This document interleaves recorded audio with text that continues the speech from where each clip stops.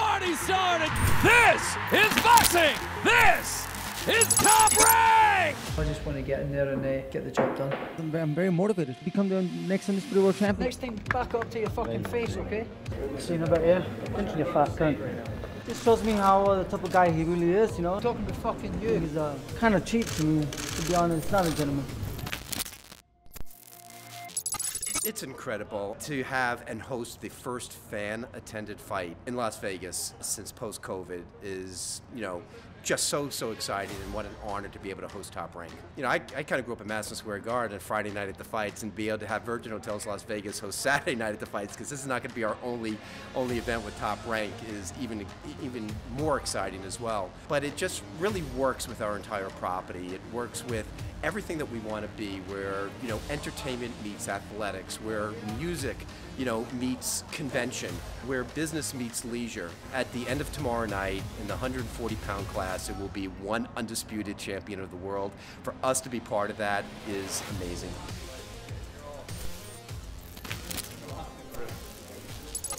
You look great. Feeling good? All right, everybody, champ is here. Right here, Jose. Tell me about this. What'd you gather from him on this right here? Just a bit a little nervous.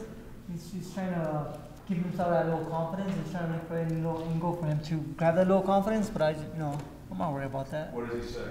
He was very concerned about me going into the sauna, apparently. You're gonna go back to the sauna? Seems like seems like you're struggling, something like that. But his shit talking and smack talking here, you read as just his insecurity trying to.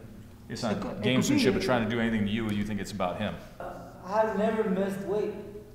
Never had to get a second chance to make the weight. But my behavior is a lot more composed than his behavior today, I tell you that. Yeah, he's in left field today. He wanted to go out to Rick Murray, and I'm like... He did, yeah, he got in my face outside and had a face-off with me, you know? Oh, he said he wanted to fight me, honest to God. He said he was going to fight me because of our exchanges on Twitter when I was tired of his mouth. So he said he wanted to fight me, and then that was the second time today. I'm assuming that's part of the game plan, is to get him into a firefight as soon as possible. Sometimes it's not so much about volume of punches, but just making sure you throw the ones that are going to hurt him. I think if I land some, you know, my punches the way I know how to throw them, I could probably hurt him, you know? If Jose fights the fight that you expect, what's it looking like early, mid-round, later on in the fight? We think around the 10th round, Jose will stop him. Well placed. Champ, thank you very much for your time. Appreciate it. Appreciate it. Thank you. Great job, Robert. Thank you.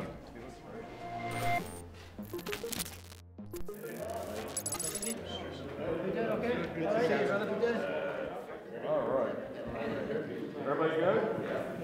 If I had to have you just finish the sentence and not giving it much thought, like just saying the first thing that comes to your mind, I win this fight if... There is no if. I really think I can knock him out mid-rounds. I do think I can knock him out. I just believe with his style and his eagerness to get in my face, he's going to walk into a few punches. Like we said, we'll use his aggression against him. I guarantee it. I guarantee I knock him out. You said guarantee? I guarantee I knock him out. Guarantee? I guarantee I knock him out. What punch do you really like? This is what it's going to do. I'm not going to say what punch, but I'm saying I'm knocking him out. What makes you doubt that so much? I just... No one's been able to knock this guy out yet. How did you find him? Dan? I thought Brad was a bit negative, wasn't he? Say that again. A bit negative. He was negative. Oh, he was? Yeah. Seemed surprised that I'm confident in knocking Ramirez out for some reason. You know? He's even said it himself. He's vulnerable to get hit. And I am a very, very accurate fighter. Ladies and gentlemen, and welcome inside the brand new, beautiful Virgin Hotel Casino in Las Vegas, Nevada. This is boxing. This is Top Rank, presented by Hall of Fame boxing promoter Mr. Bob Arum. My name is Mark Chinook, and the undisputed Junior Welterweight Championship of the World is on the line Saturday night. Let's get him on the scale. Introducing first, Jose Ramirez. 139.6, for the WBC WBO champion, 139.6.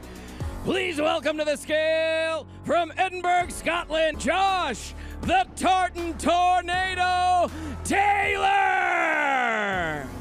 139.6. 139.6 for Josh the Tartan Tornado Taylor. From right here in Las Vegas, Nevada at the brand new Virgin Hotel and Casino, Josh the Tartan Tornado Taylor, Jose Ramirez. This is boxing, this is Top Rank, this is what it's all about. The undisputed junior welterweight championship of the world.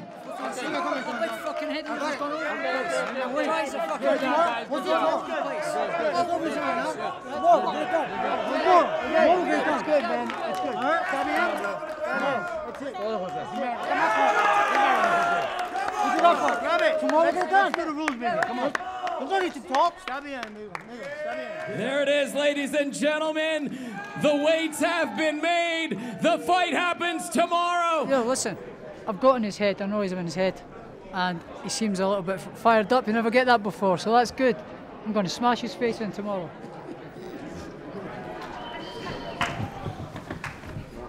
Josh, what did you guys tell each other in the face-off? Ask Ramirez. You're up his ass enough, so go and speak to him. Hey, Josh, how you doing? I made weight, so he had nothing else to say. I did my part, made it look easy, you know. I had never missed one weight in my whole career, and it wasn't gonna start today. The biggest fight of my life. So, you know, they were just looking for any little thing, you know, be motivated and you know, take that little advantage. But they realized real fast that it wasn't that what they thought, you know. You know, Taylor likes to talk. He likes to talk a lot.